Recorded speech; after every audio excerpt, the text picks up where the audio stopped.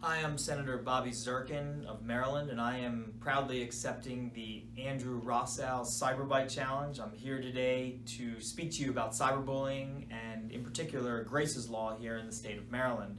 First of all, I want to thank Andrew for allowing me to be a part of this. It's really an honor. Cyberbullying is obviously a growing threat to children all across the country, really all across the world.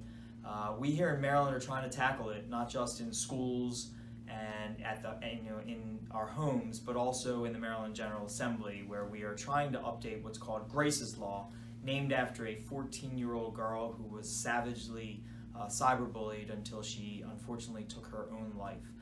It's a tragic, tragic story, and one that is unfortunately not an example unto itself. So this is a great thing to be a part of. We're going to be trying to do our part in the Maryland General Assembly. And again, Andrew, thank you so much for allowing me to be a part of this.